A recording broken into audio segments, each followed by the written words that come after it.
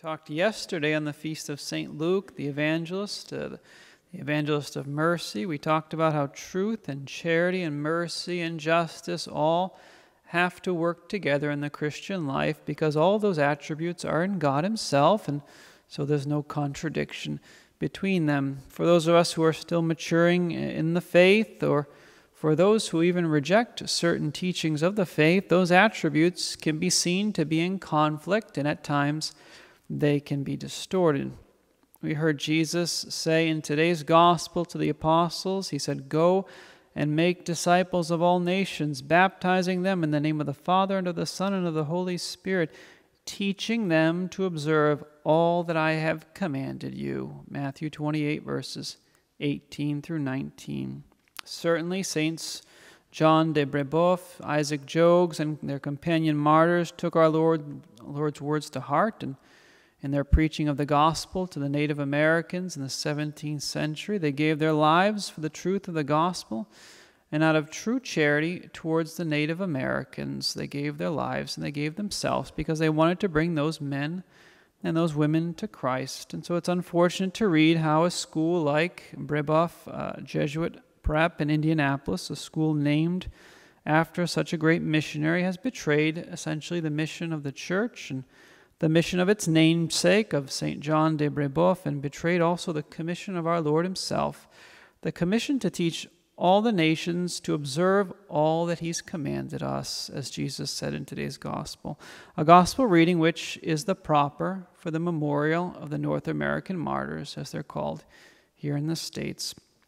We know that to observe all that Jesus commanded us to observe, we have to adhere to the church's teachings on faith and morals. Jesus says in the Gospel of Luke, which is the gospel of mercy, as we noted yesterday, He says, "He who hears you hears me, and he who rejects you rejects me.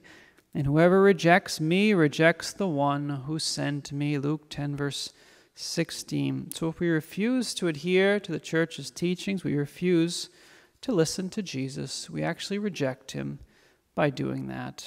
And we know life is a series of choices and that there are consequences to the choices that we make.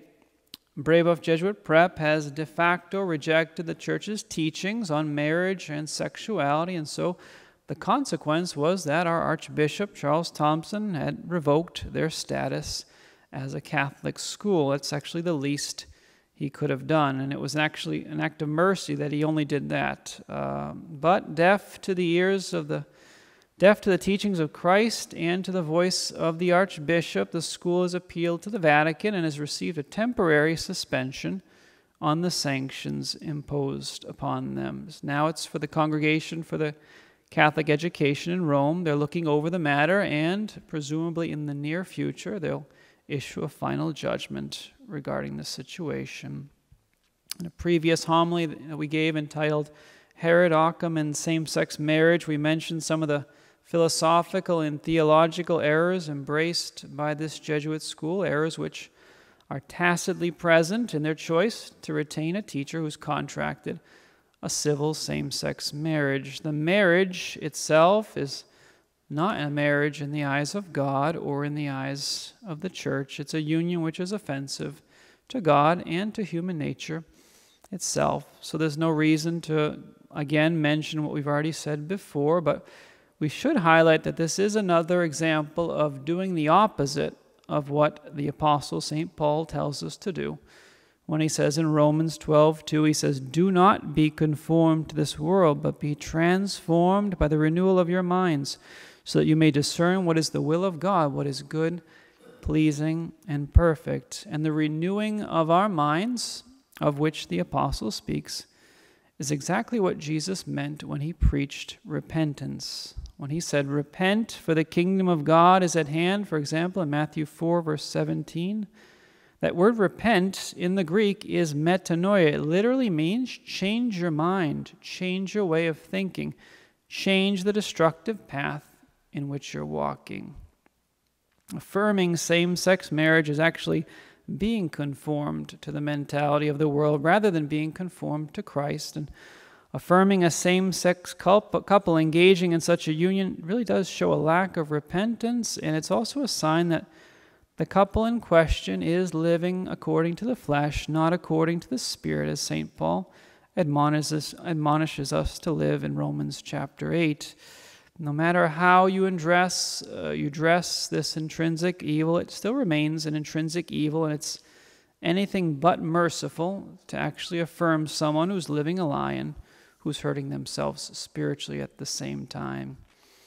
Can there be psychological and other factors which diminish the moral culpability of someone in such a union? Yes, of course, there can be, but that's not really the issue that we're dealing with here. The issue is more with the people who run the school itself, the people who have a false idea of what compassion and accompaniment are.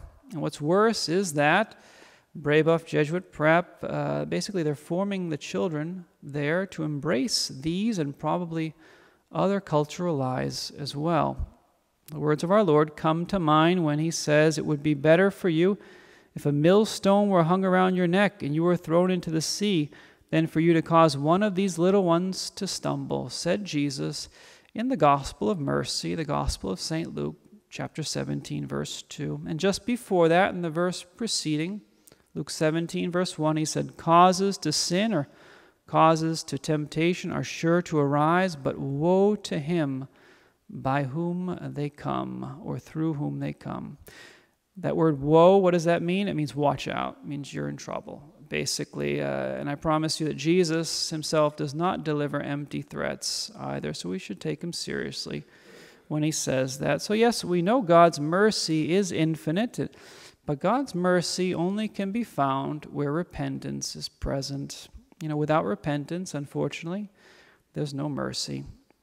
Without truth, there's no mercy either. And it's actually an act of charity to point that out to those who are living in error. We can certainly have compassion, at least speaking for myself, compassion toward the women who are in this same-sex union. That's at the heart of this scandal, because obviously there's something broken within them. Telling them, though, that everything's fine with them, and telling them that their civil marriage is actually blessed by God is actually cruel, and it's actually uncaring. Why? Because it's simply not true. But I do confess that compassion tends to run thin for the leaders of the high school, who have a greater responsibility before the Lord. And yes, Jesus, we know, was hardest on the religious leaders, on those who led people astray, more so than he was towards sinners. But nonetheless, each and every one of us are called to repentance. So today, let's ask St. John de Brebeuf and Our Lady, the Queen of Martyrs, let's ask them to help us get back on track spiritually by rededicating ourselves to the teachings of her Son. And let's pray for those who are involved in any way in this local scandal, which has turned into a national scandal, which has essentially turned into a global scandal. If it reaches the Vatican, it's a global scandal. Mercy and justice, truth and charity, all do meet. They all do come together where? Well, on the cross of Jesus. They come together on the cross. They come together also under the cross with Our Lady, the Sorrowful Mother. So let's not reject the cross of Christ. Let's learn to embrace it, and it will bring us to paradise with them. Praise be Jesus and Mary.